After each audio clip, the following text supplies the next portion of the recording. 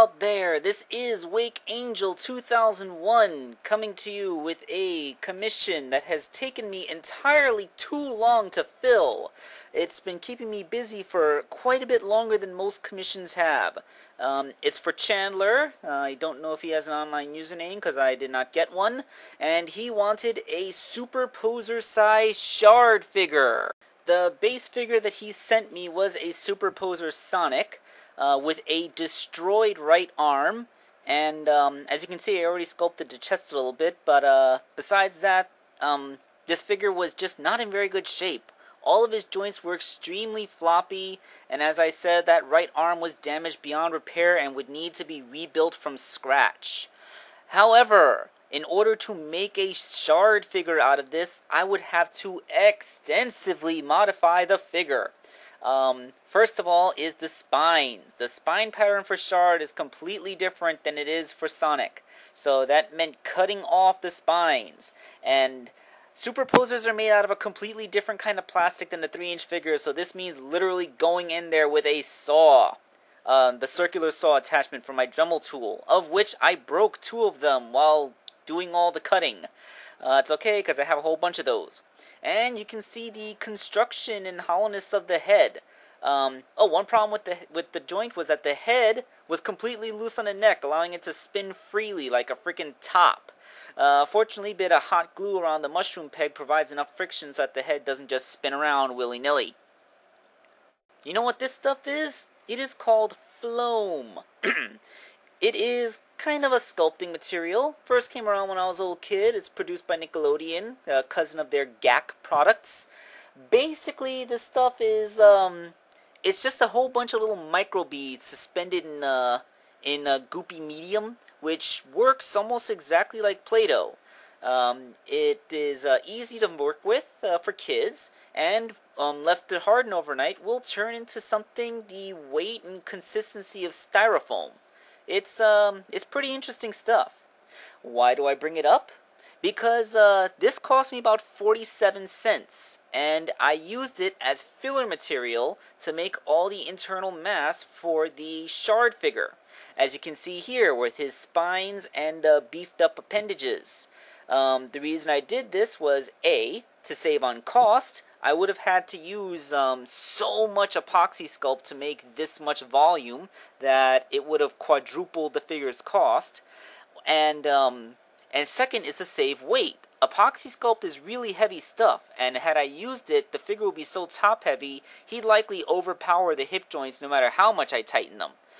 But by making those spines out of the Floam and then just putting a veneer of the epoxy sculpt on top of it, as you can see here, the figure is left much less top heavy and much more cost effective. Don't worry, he's not necessarily fragile because I did use a thick enough layer of epoxy sculpt that you don't have to worry about it cracking. But you know, this is just cool. It's a nice lightweight filler material that you can use to make big figures without making them too heavy. Might want to keep this in mind if you're going to be making larger figures in the future. You know, anyone who uses my videos as instruction manuals to make their own customs. Painted up, Shard is starting to really shape up. The only problem now is that he is Shine Arm. Oh, and I know there are some nitpickers out there that may notice that this Shard has a left hand, when in the comic book, Shard's left hand is like a Mega Buster style cannon arm. This is practical, not by choice. Remember, the right arm of this figure was destroyed. Had I had the choice, I would have made the left hand the cannon arm to be accurate to the comic, but we work with what we're given. So let's talk about building that arm, huh? This is a Mixel, specifically Tentro. Mixels are very popular among the custom community because they can be used to make basically whatever custom Lego action figures you want. It's basically a little pouch with some bricks and a whole bunch of joint parts. This guy alone comes with 4 ball joints, 4 ratchet joints, and 3 swivel joints, and even a spinning joint that can be used to make a waist. That's what makes his head turn around. Of course, to make this guy, I just used one of his ball joints. That green thing up there is a part of a Tenkai Knight figure, which is what forms the shoulder. I had to cut these Lego parts and sand them down so that they would match the length and approximate thickness of Shard's other arm, and then sculpted the cannon, again, first out of foam, and then with a veneer of epoxy sculpt on top. The symmetry isn't quite as perfect as I would have wanted it to be, but I did the best with what I had to work with.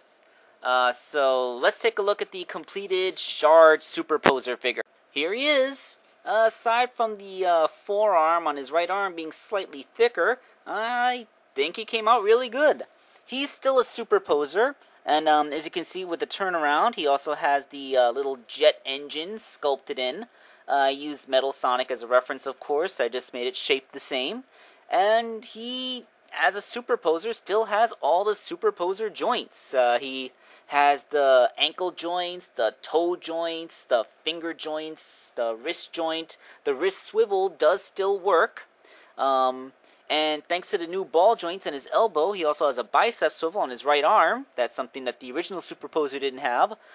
He loses all the spine articulation, but, what's the point of those anyway? He still has the ear articulation, and he can be used to strike cool poses. It's just that no matter how much I tried to tighten them, there's still some limitations, and the joints are a little bit looser than they really should be. There's just only so much I can do. So standing next to the 3-inch Shard figure that I made a while ago, he's looking like Shard. I think I pulled this one off. What do you guys think, huh? Alright, this is Toy Customizer Wake Angel 2001, signing off.